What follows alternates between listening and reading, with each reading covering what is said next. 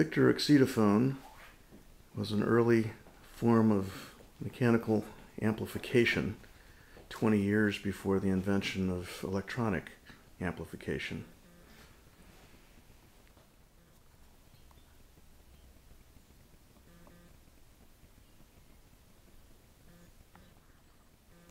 It operates by means of compressed air. The inside of the cabin is entirely taken up with a mechanism, a very large blower assembly, pumping high volumes of air, and an air tank to equalize the pressure. The air passes through tubing out the back of the machine and alongside the tone arm, and through the tube on the right it passes through the reproducer, which is a valve rather than a conventional reproducer. There's no diaphragm.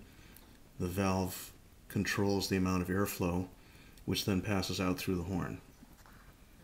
It was a very expensive machine, $500 in 1906, and it was primarily sold to hotels, restaurants, and other public venues because, frankly, it's too loud for home use.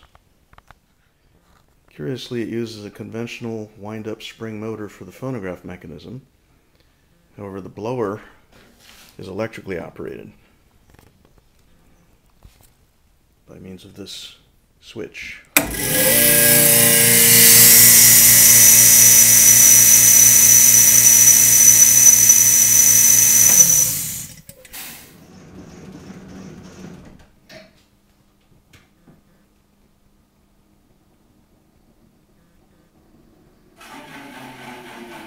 Without the compressor, there's not very much sound that comes through, just vibration on the tone arm, but with the compressor,